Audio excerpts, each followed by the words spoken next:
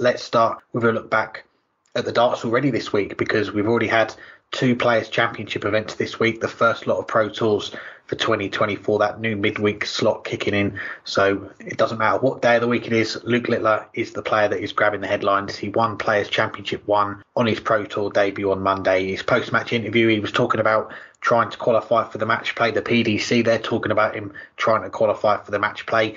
But is it a lock now? The Nuke will be at Blackpool in July.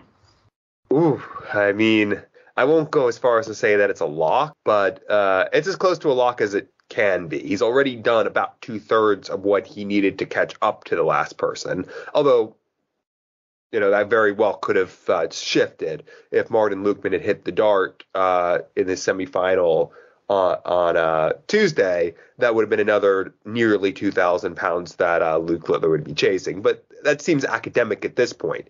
He started the year about 22,000 pounds behind. Add in the past 2 days, that's 24,000. But he's bucketed 16 of that 24,000 in just 2 days, winning a title and winning a match on the second day. You've got to think by the time you're listening to this that he'll have qualified for at least one of the 2 Euro Tours, if not both, though it's not a guarantee, as I'll get on to. But it just doesn't seem feasible that one of the 2 or 3 best players in the world, if not the best player in the world right now, isn't going to make up 8,000 pounds over, a Brendan Dolan who's not playing poorly, but a Brendan Dolan who is 8,000 pounds over 7 months worse than Luke Littler at the very least, as is everyone else that he's chasing. I would be shocked if he did not qualify for the World Matchplay. He is too good. He is too dominant. He's already making us look fools for saying he'd only win, I think I said 6 titles this year. But there still are some question marks, and Tuesday did show it, as did the Premier League on this past Thursday night. There still is the question of how is he going to take to losing almost every day that he steps onto the hockey. He might win 2 matches and make the Premier League final. He might win a bunch of matches before going out in a semifinal or quarterfinal. But most of the time on single-day tournaments, he is going to lose, which is to say more than 50% of the time. And he's not had to experience that yet. The first time he lost in a World Championship final, he was fine. It was a great run. Losing to Michael van Gerwen in the final of the Dutch Darts Masters, a one-off loss, but after winning a title the previous week, that's one thing. But how is it going to build? How does he learn to handle that adversity? And how does he learn how to always play at that 105 level? Overall, he averaged nearly 99 across the matches. That's the 5th best average of anyone over the course of the 2 days. But he definitely regressed on day 2. Beat Danny Noppert in a good match, but not a great match by either of their standards, and then just didn't have it against Radek Zagansky, and had probably his worst 3 visits that we've seen from him as a professional in that last leg decider of that match, going in consecutive visits. When he had the lead in the leg, he was 34 points up, so he was a treble ahead with the darts, and he went 57, 42, 36 the next 3 visits to leave 72 after 18 darts in a last leg decider. And credit to Radek Zagansky, he threw a 140 to leave 56 and then took that out in 2. But there's still some frailty that might come as Luke Littler has to play at that 105 standard all the time on the Pro Tour. As he gets used to that and as he gets used to getting beaten, that could mean that there are some struggles. And maybe there will be a confidence drop that will mean that 6 titles is not underestimate of the year. He could win 20 the way he's been playing for the most part, but I'm going to stick with the 6. I'm going to stick with saying there is still that chance that things will get a little pear-shaped for some time, but he's just too good. That performance against Cameron Menzies, okay, it wasn't Gary Anderson, we'll get on to that in a second, but it was one of the best performances, especially those first 5 legs, that you can ever see.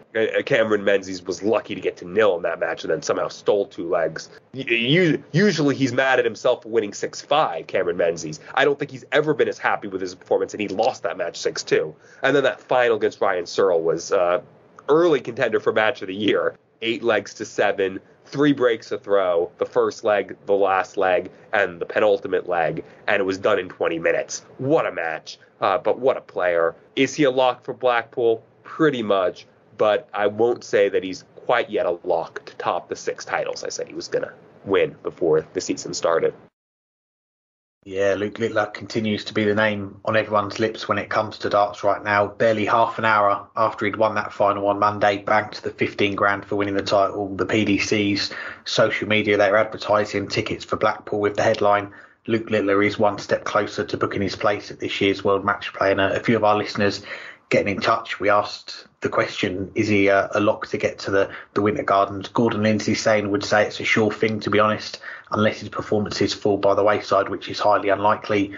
Matt Johnson saying that he's already only 8.5k off a place through the Pro Tour rankings after one tournament. Surely it's inevitable, until saying, if anything, we should be talking about him winning the match play. So that Blackpool bed and breakfast, get it booked. You're going to be going to Blackpool. But I think we've seen in previous years, haven't we, that the odds are against the new tour card holders getting to Blackpool in that first year, because they are 5, 6, 7 months of events behind them, aren't they? It's been done a few times before. We've seen the likes of Rob Cross, Glenn Durrant, Stephen Bunting do it, but not very often. But then again, not every player is Luke Littler, are they? And I think we're both wary of adding to that hype surrounding Luke Littler. There's plenty of other media outlets doing enough of that, posting about his every move, but it is hard not to get swept up by it all, isn't it? Because you look at that Monday, his first day on the Pro Tour, goes and averages 100 for the day, wins the title, the 9 darter, some of the performances in and amongst that run to the title as well. It was tremendous stuff, wasn't it? But there was one game where you could possibly wave that red flag a little bit, the semi-final with Alan Suter, where his average did dip below that 90 and could well have lost that game as well. 5-4 down to Alan Suter, who misses darts to go 6-4 up. It goes 5-all.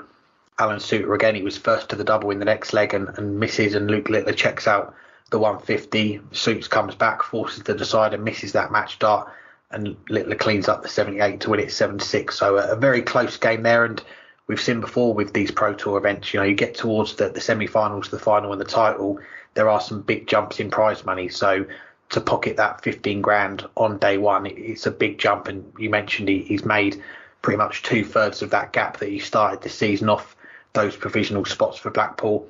And he's 2/3 of the way there, and there is plenty more of events to go. And he said it in his interview afterwards as well, that him and his manager, Martin Folds, they know the situation, they know what they need to do. And he even said there's 13, 14 events, I think that was just the floor events, that he's going to be in. So there's going to be plenty of chances for him to make up that money. So already a big jump towards getting to Blackpool. And I think we are waiting to see this level drop for Luke Littler, that not just the odd game here or there, but that sustained period, whether he has a bad week, where he has a poor couple of Pro Tours, misses out on the Euro Tour qualifiers, then has a bad Premier League. But at this moment in time, it doesn't look like that's going to happen. He has a bad performance in one game, bounces back and goes on a run of winning games. So if he can keep that going, he's turning up one week, he's winning Players' Championships. If he can play that well more often than not, then yeah, I think you'd expect him to make the match play, and I'm sure he'll be in and amongst the favourites if he does get there.